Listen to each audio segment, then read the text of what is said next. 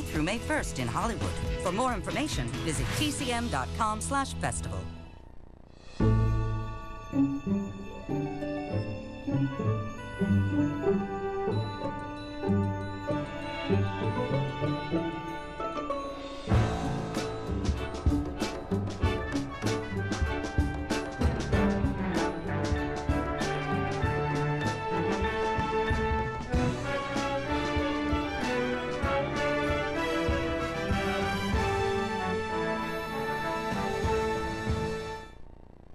Hi, I'm Robert Osborne. Thanks so much for joining us. We're very pleased to be able to bring you the double feature that we have coming up next. Both films directed by the man sitting to my right, Jack Garfein. Welcome, Jack. Hi. Good to have you here. Nice to see you. Thank you. Now, Jack has a very interesting history in Hollywood. He's a terrific director with many plays to his credit, and he's earned great respect for these next two films that we're going to show. But they are the only two films Jack has made. We're going to be talking to him about that. We're going to start with the first film Jack made. It's from 1957. It's based on an off-Broadway play he directed called End as a Man. The title of the movie version changed to The Strange One. So Jack, about this movie, I remember when it came out. It's a terrific movie, but a lot of people didn't see it. Why? Why was that? What happened was there was no ending to the film, Robert. So we were going to shoot in Florida. I went down to Florida and I saw a train coming in at night. Came from the south. The Jim Crow laws were still on. Right. I looked in the train and there were black people sleeping on the aisles, babies with women. And I thought, my God. Of course, it reminded me of my own life, the deportations in Europe. But I looked at that and I thought, well, this is where Jocko should be thrown on this train, on a train like that. So I called the producer, Spiegel. And Sam Spiegel. Sam Spiegel, and he said, thrilling. Oh, Jack, what a great idea. My God, wonderful, we'll arrange it. So then I come back to New York, and he told Harry Cohen that what we were doing, or Harry Cohen read the ending. Harry Cohen, what? Blacks in a movie? We're not going to have distribution in the South. The blacks have to go. So Sam Spiegel called me, and he said, listen, the head of the studio, he doesn't want it. He feels not going to sell. We have to cut the blacks out. Wow. I said to him, you're asking an Auschwitz survivor to cut blacks out of a film, Sam?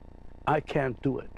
So he arranged for the night when we were shooting the scene to have people watch to make sure there were nobody's around. And he came in a black long limousine and parked outside because the assistant director said to me, can you do it with 2 or 3 blacks? I said, absolutely. I'll hide them in the bushes, Jack. And then when you're ready to shoot, I'm going to put them on the train. We shot the scene. He wanted me to reshoot it. I wouldn't do it. As a consequence, my contract was canceled at Columbia. So you're fighting the system. Yeah. So, yeah. How could I live if I had done that, you know? So, were you pleased with what did end up on the screen? I was thrilled with the performances because in a sense, you know, when I started this project, I was 22 years old in the actor's studio, you know, and I took all these unknown actors. Ben Gazzara was a telephone operator for the New York Times. Pat Hingle, I was a package boy at the Beacon Hotel. And we would meet, you know, after work, and we would rehearse from 9:30 to about midnight. One night, Robert, New York was not as dangerous then as it was later. We hear footsteps coming. We were on the 7th floor of the Anta building. So we hear footsteps coming up. Jimmy Dean, that was James Dean first in the studio. Jimmy Dean grabbed a chair, got to one side of the door. Pat Hingle grabbed another one, right? Ben was in the back. The door opened, and it's Elia Kazan. And he walked in and he said, what are you guys doing here? And I introduced myself. I'm a director. That's how he first met James Dean, Ben Gazzara. He said, I was walking down Broadway. I saw the lights up on the 7th floor. I wondered what was going on. I said, we're working on a project. We all have part-time jobs, but we're doing that at night. Kazan said, all I can tell you is you guys walk up 7 flights. After you have a part-time job, all of you will make a major contribution to films of the theater. So James Dean was in the cast of the Yes, off-Broadway show? James Dean, there was And didn't Spiegel kind of want James Dean for yeah, the film? at one point, when the film came up, Jimmy Dean, who was very close to me as well, he called Spiegel, and he said, I know Jack is not going to want to go along with this, but I want to tell you something. I'm as good, if not better, for the part, you know. So Spiegel said, what's the matter with you? I said, wait a minute. I worked with... What's the matter with you for not jumping and taking James Dean? Yeah, of course. Right? I said, listen, I worked on this with this actor for all these months, and he's giving an astounding... You know, Kenneth Tynan, the critic, said, he said, it was the greatest anti-hero created since World War II, you know.